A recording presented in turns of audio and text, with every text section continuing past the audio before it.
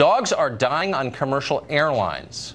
United Airlines is apologizing after a flight attendant forced a woman to put her dog into an overhead bin, and the dog suffocated there and died. Meanwhile, another family had its dog shipped to Japan by mistake. It's not clear if this is a problem particular to United Airlines, but according to the most recent statistics, of all major airlines, they were responsible for 3/4 of all dog deaths. Mark Steyn is an author and columnist and dog lover. Cheryl Casone is a former flight attendant and obviously an anchor now for Fox Business. They both join us.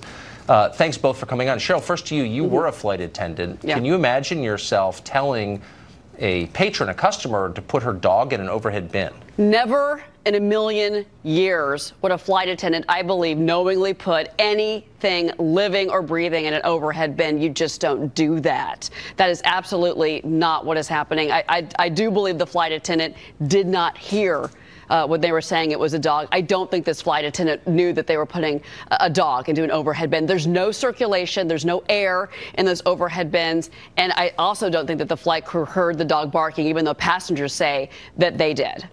Yeah, I wonder why no one stood up and freed the dog. But I think that's probably a completely fair point. Mark, what does this tell us about air travel or dogs or American society? What are the bigger lessons here?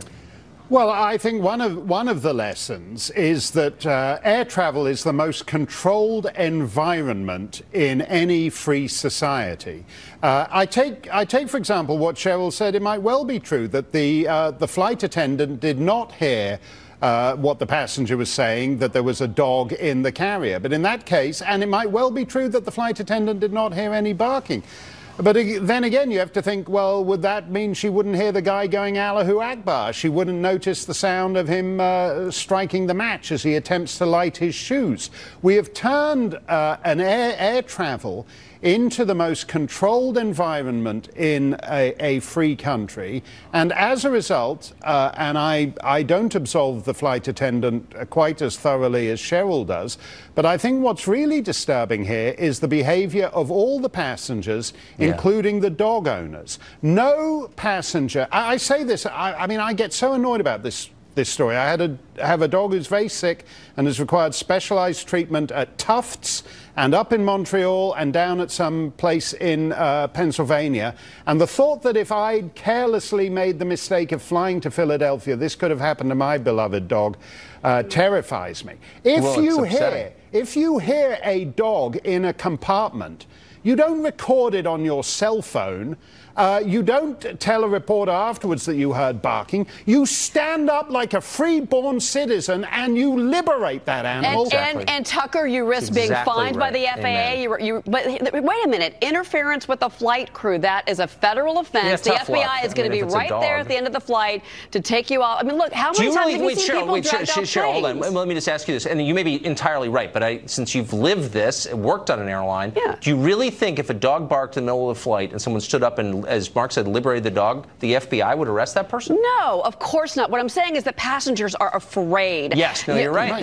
You're afraid of being arrested. You're afraid of ending up on video. Look at what happened with United and the doctor last year that was dragged off the plane. They also are responsible for the death of a huge pet rabbit. I mean, they've got a horrible record with animals. 18 deaths last year of the 24 that were recorded in the entire industry were on United Airlines planes. But again, passengers are afraid, Tucker, because you know what the fine could be? Even the civil penalties could go up to $250,000 if you interfere with the flight crew. People were afraid. I think this mother and daughter were scared to say anything, and I think the passengers were as well. That's why we have to end this, Tucker, because we're training human beings, we're training free-born citizens to behave like domestic pets, docile and spayed.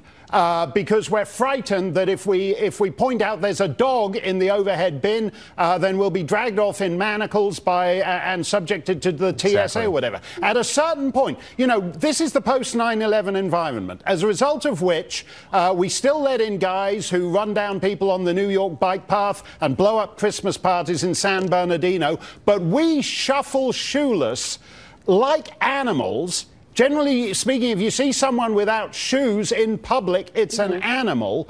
We have turned ourselves into animals in this post-9/11 environment. God, that's so true. Cheryl, really quickly, how does an airline send someone's dog to Japan?